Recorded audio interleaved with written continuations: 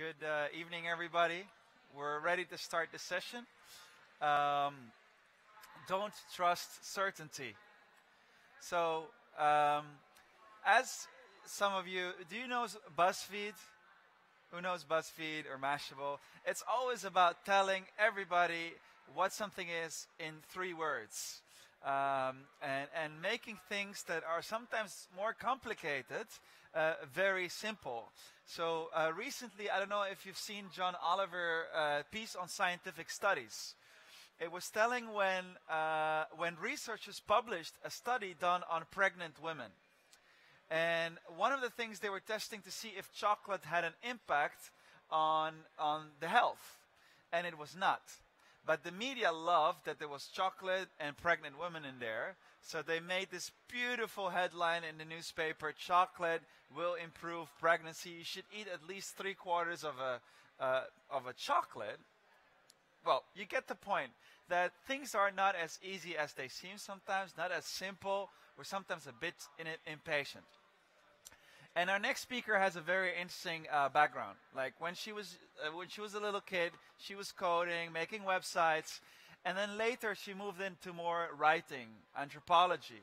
And right now she combines both those fields, where she looks into big data, biotechnologies, and ethics that come together when humans are at play with technologies. She's consulted for the BBC, for the UK Ethics Committee, and I think she has a beautiful explanation of a complex problem, if I'm correct. Please welcome on stage Lydia.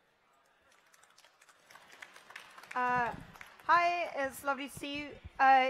So basically I'm an anthropologist who studies data and information, and I've got a challenge that I think would be particularly relevant to a lot of you. I know that a big part of the audience here is technical and scientific students, and I think that a lot of the issues that I'm going to touch on are things that will be really interesting to hear your kind of perspectives on, so I look forward to talking to you about it all at the end.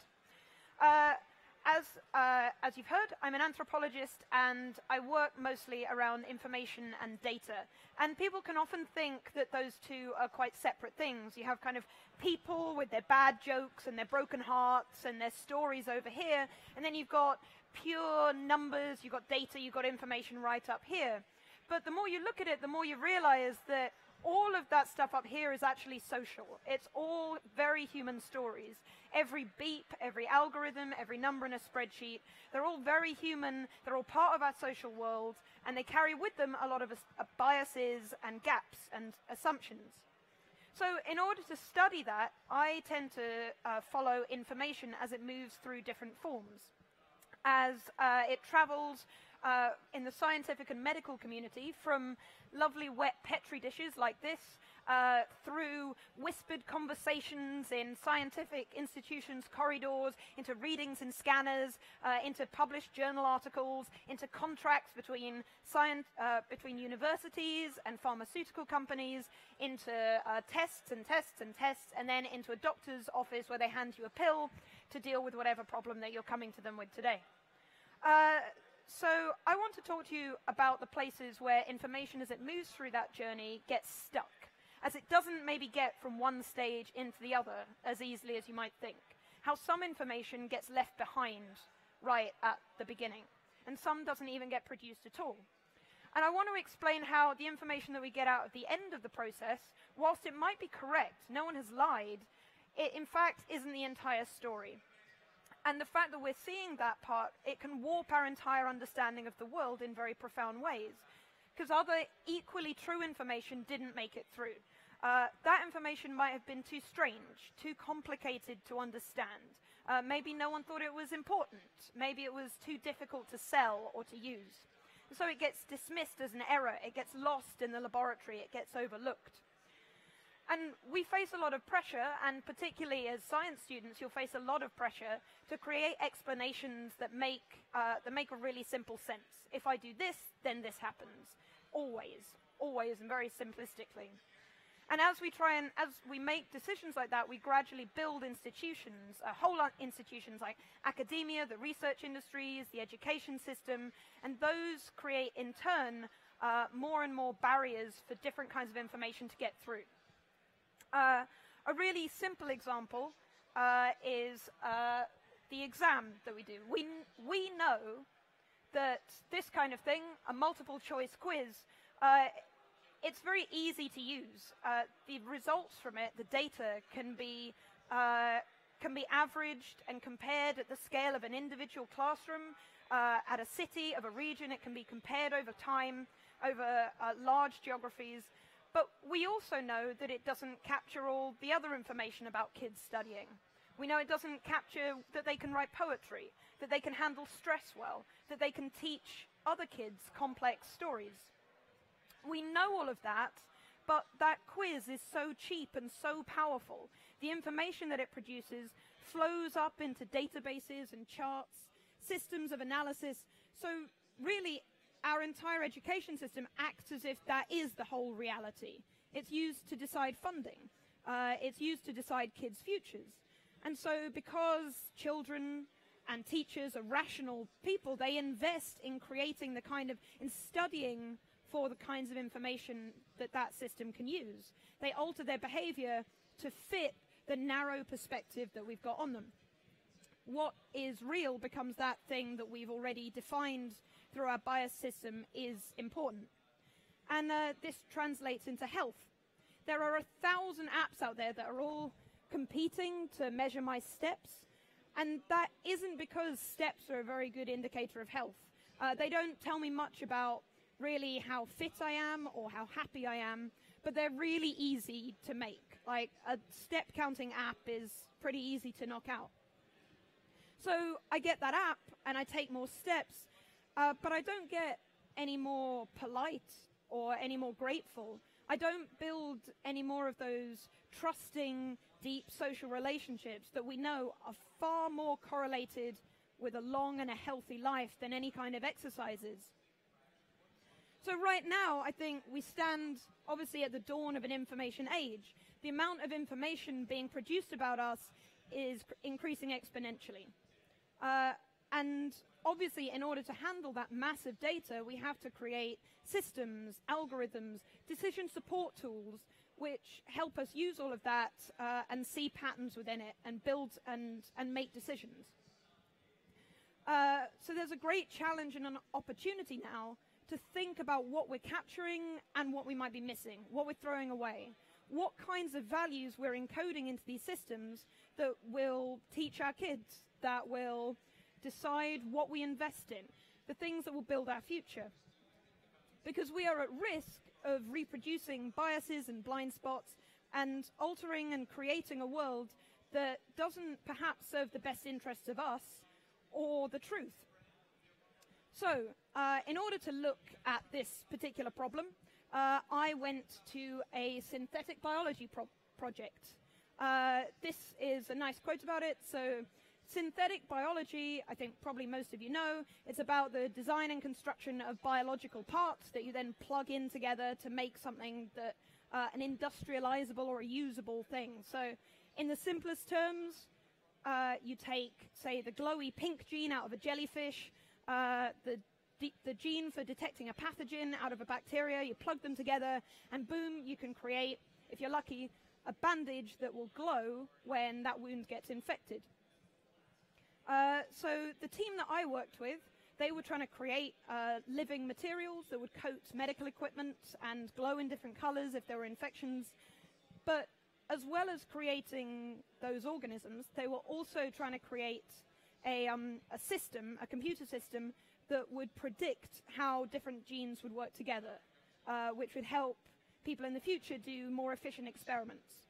So they would know that if you put this gene and this gene together, it definitely won't work, your bacteria will die, don't bother. If you put this gene and this gene in a different way, it might work, so it's worth doing that experiment. And the nice thing about that, for me, is that, in fact, the thing behind this, the red and green stuff, is it's a super cool experiment. They're bacteria that they're trying to coax into making stripes and swirls to kind of be able to visualize how they can show that bacteria are communicating with each other. So the stuff that they're making is just amazing. But the fact that in this team, they were also trying to create a system, meant that you had a whole mess of different people. And synthetic biology is already, like, it's a young field. It's great for an anthropologist, because when you ask people questions, they can't say, well, it's just because this is the way we've always done it, because this is the way we've always done it is only like a year or two. These departments are often very young.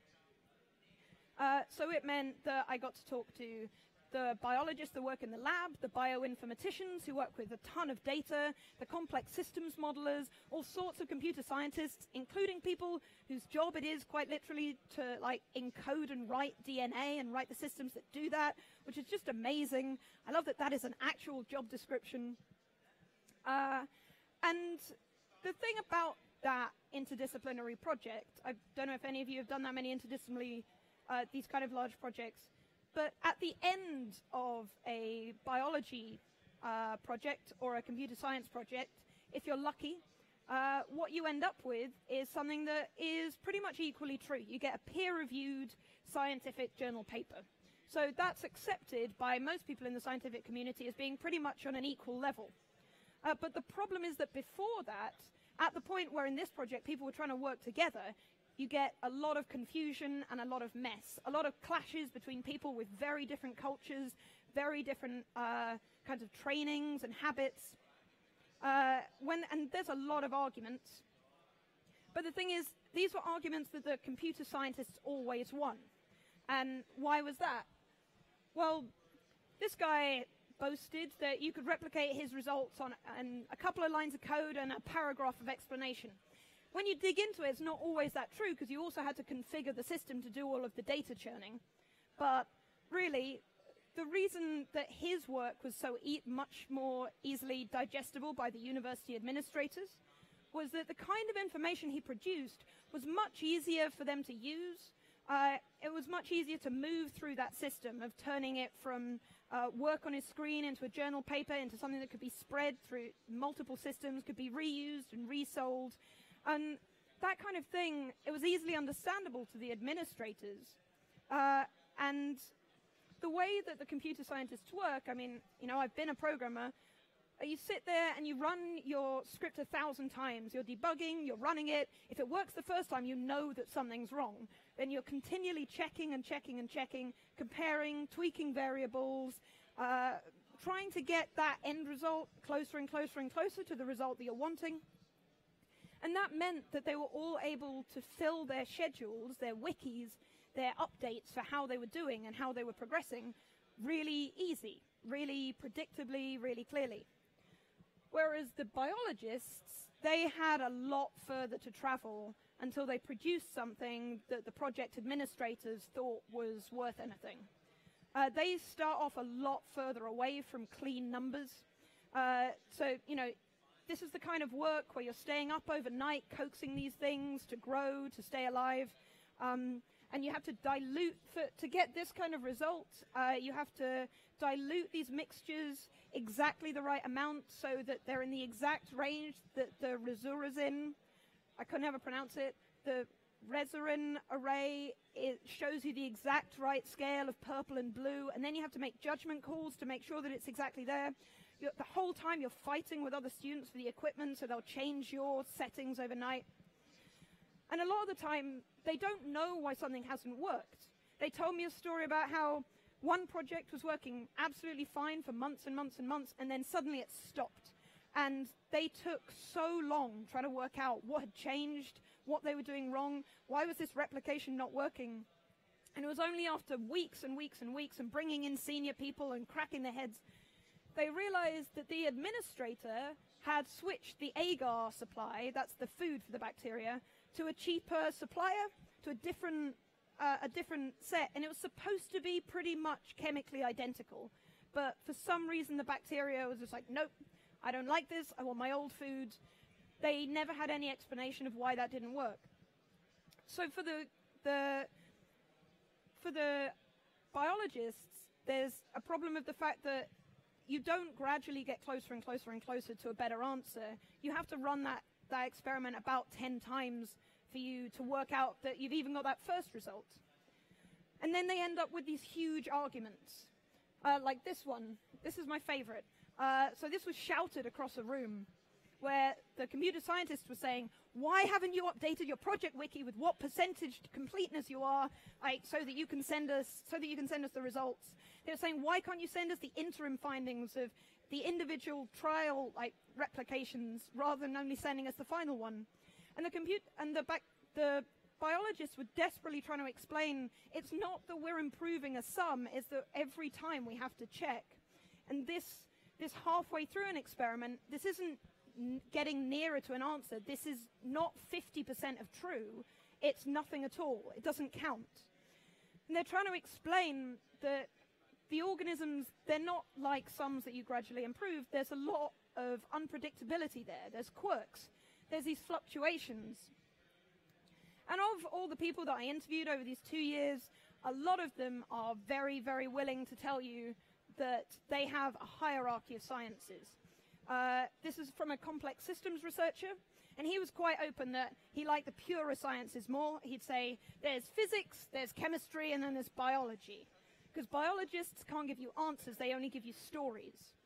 They have vastly more environmental factors and vastly more bothersome human skill. Like the very skill of actually putting substances together and keeping these things alive is something that they don't want to admit is a very technical skill. But the problem is that despite this appearance, being easier to quantify, being easier to explain to someone doesn't make something more true.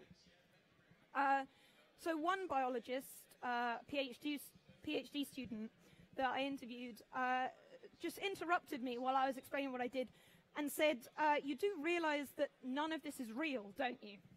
None of this is real. And he explained that the bacteria that were in the lab that he was researching, they'd quite naturally responded to the evolutionary pressures of that lab, right? The E. coli have been living in these laboratories for so long that they've lost any sense of the real world. We take care of them in return for them being really easy to use. The bacteria that evolved slower, that gave you nicer, cleaner answers, they get used over and over again. They get to breed, so we keep them. And he told me that these were called wild-type E. coli because they'd never been deliberately engineered, but in fact they were very, very different from anything that you would find in the soil or in someone that's sick. Because real wild E. coli, he told me, are far too unpredictable. They undergo evolution too fast. So what was explained through all of these interviews was that the pressure that the scientists felt to produce more clear and certain-looking results from their funders, from their supervisors, from peer reviewers, all of whom mean very well and they want to produce good science. They exert so much pressure on the world that they actually change the world. You end up studying this bacteria that is not giving you a good portrait of what you were trying to study in the first place. It's not that any of these results were not true, that anyone was lazy, but the whole system of academia and of truth production was biased and blinkered, and that bias had become so powerful that, like that classroom test we were talking about, it had changed reality itself. Because we know that life is unstable. It's interconnected. It has a lot of randomness, a lot of stochasticity. Sometimes bacteria will just hibernate. Sometimes they misread a signal from a nearby cell and they react weirdly in response. Sometimes they accidentally replicate a protein or a sequence of DNA wrong, and it will mess up your experiment. But that's evolution, right? That is why these cells have managed to produce these wonderful and elegant solutions to problems like glowing pink or detecting pathogens. That's the most powerful, robust feature of life and why we're studying them at all. So in our attempts to get stable measurements, we've missed or distorted the most valuable property of life itself. So why is this a problem when we put these pressures on scientists? Because it sounds like I'm saying that we shouldn't simplify anything. But in fact, it's about when these things go too far, they produce very dangerous results. So in 2006, in a London hospital, a drug for leukemia that had been tested on many, many mice, rabbits, and monkeys was tested on 14 volunteers. at a 1/500th of the dose that had been given to these animals. Just 1/500th of this dose had been tested on hundreds and hundreds and hundreds of animals, and yet that first introduction of the compound, all of the volunteers underwent immediate catastrophic systemic organ failure. One man, they were all rushed to intensive care. One man lost all of his fingers and toes. Another one was developing cancer within months. All of them had their immune systems completely destroyed and will never really recover.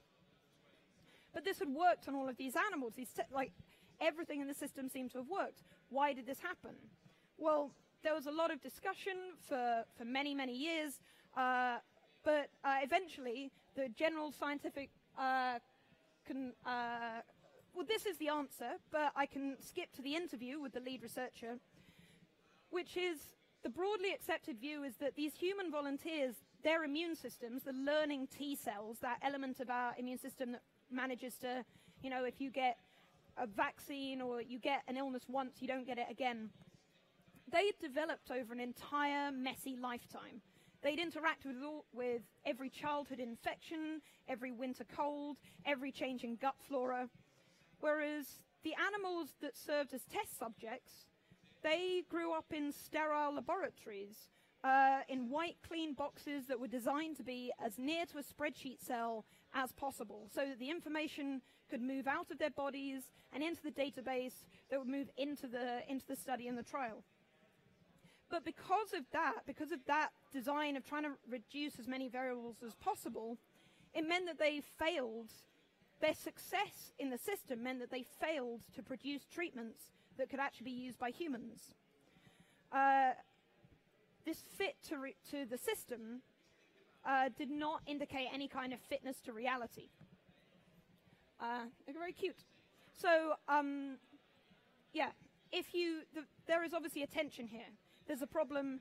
All of these mice, they're identical twins, and people are not. If you tested them in field mice, you would be fine, but that would take forever.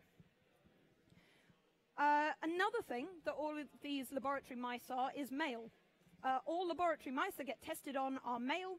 The reason given for this is that tiny mousy menstrual cycles are very, very fast, so there could be changes introduced, fluctuations. That might be acceptable. It shouldn't be that relevant to too many studies, and we changed the temperature in different laboratories without indicating that.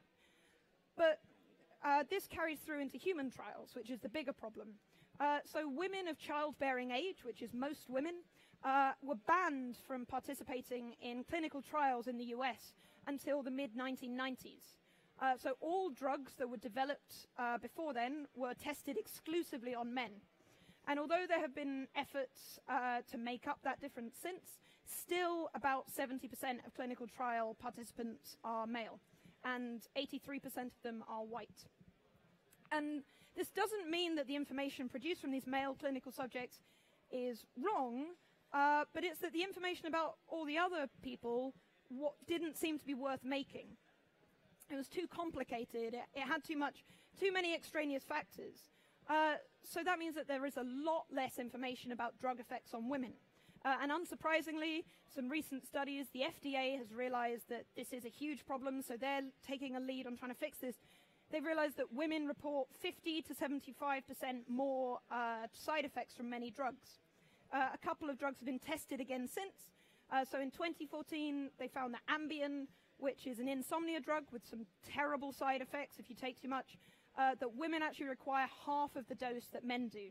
So for the decades that Ambien was being used before, like tens of thousands of women were systemically overdosing and suffering from these terrible side effects. And you might think this is just a social justice issue, but some of these things, it's also a market issue. 8 out of 10 of the drugs that are recalled in the US is because they have more side effects on women that hadn't been spotted in the trial period. So this idea of trying to simplify your original story ends up creating things that are not just necessarily simpler, but a lot of the time they don't work the way that we want to. The idea of a default body, the mouse that's grown up in a laboratory, the white male body that is held to stand in for all kinds of other bodies, those are real things, but they don't tell the whole story. Now, the problem with this, no one is saying that we don't want cures, that we don't want the benefits of science, but it's becoming increasingly obvious that we need to fix some stuff about this distorted picture. So in October of 2015, Nature, the journal, fortunately I'm not the only one worried about this, Nature published an entire issue on the crisis of reproducibility. And they set out the idea that there was a huge problem in the fact that the academic system is pressurizing scientists to produce certain types of results that look good, that give certain answers in order to be published. But, and this is a quote from Nature, these may actually be distortions. So the idea is that scientists, they experience so much pressure. Like, a lot of the time your career is riding on these results, and there's unconscious bias at every stage in gathering data, in cleaning data, in the tweaking of inputs and algorithms to try and produce a cleaner, more simple story. So Nature, in order to talk about this, they did this. It's a wonderful case study where they got 29 research teams to try and look at the same problem. So it was about whether dark-skinned football players get more red cards than their lighter-skinned other players. And as you can see, those are a pretty wide range of results. And this is a really contentious issue. So they were all working on the same data with the same question. Any one of those results could be a headline, at least in the UK, like a hugely contentious starting of a debate. But it turns out that not one of them tells the whole story. They were trying to use this as an example of why a lot of these leading headlines, even when the methodologies seem to be perfectly correct, a lot of the time can introduce distortions just because of the pressure put on those working on it in order to produce a certain kind of story. So a lot of the kinds of changes that Nature are proposing, because they recognize that this is a huge challenge, is that we redesign research methods so that you end up with multiple teams working on the same question at the same time. They want to change the institutional culture so that you can talk to each other and improve on one another's methods, work together more. And they are highlighting a lot of techniques that allow you to blind scientists to their results at the data cleaning and capture stage. But all of this is really about changing one part of the system, about introducing some quick fixes. But this is recognized as a crisis. This is something that pretty much all of the people here, if they're going into the sciences, will encounter, this kind of pressure to tell a simple story that you often might find, and a lot of the time it's unconscious, right?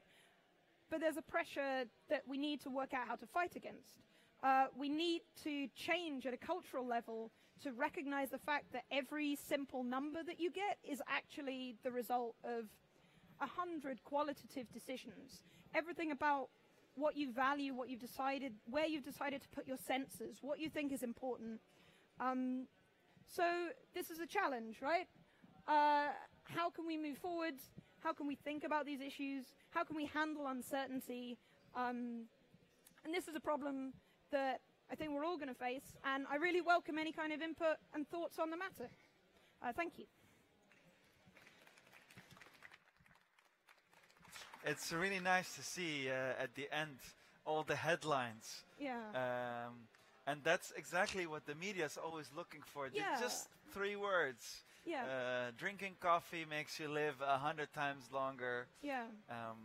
So let's take, if I have a handheld, then we can take some questions from the room. So are there any questions? We have one there. Thank you. Yeah. What is your best way to move forward? What are your ideas about it? So I found that the scientists that I worked with, there was a huge value in, sorry, I'm going to get my water.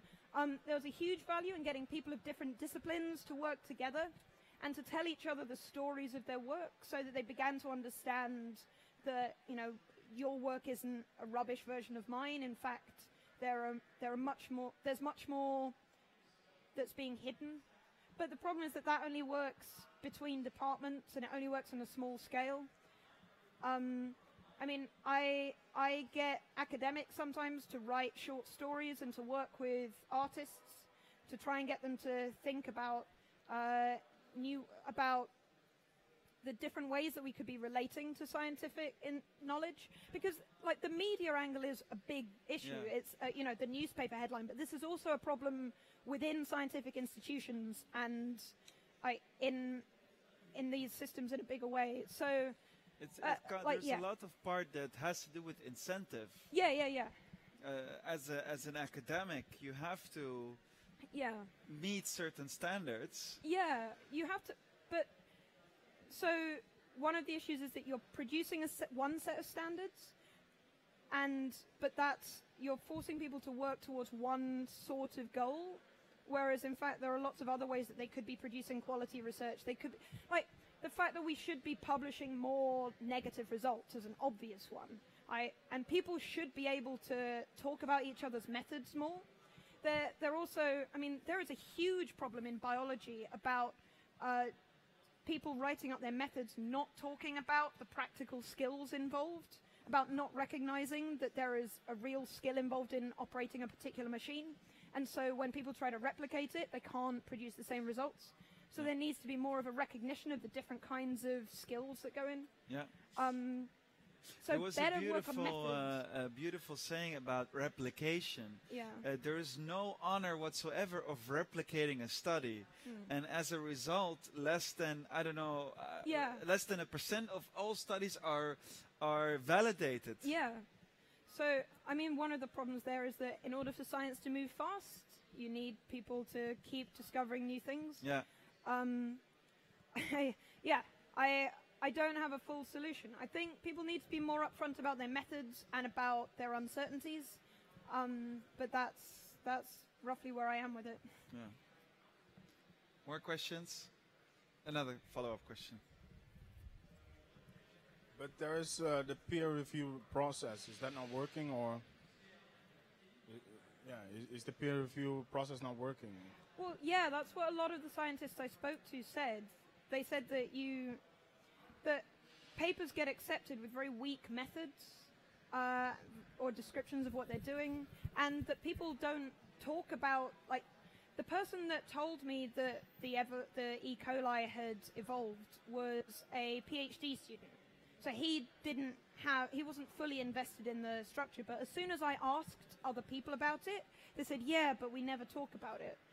So they're all doing peer review of each other's work, and they're all ignoring this key fact that the stuff that they're studying doesn't actually reflect reality. And this is not that, I think a lot of the time they realize this, but your next career goal is a lot of the time more important than like dealing with this big unspoken project, because people are under so much pressure. Yeah, I spoke to people that edited journals and that would admit, after a couple of drinks, that this was a massive, massive problem.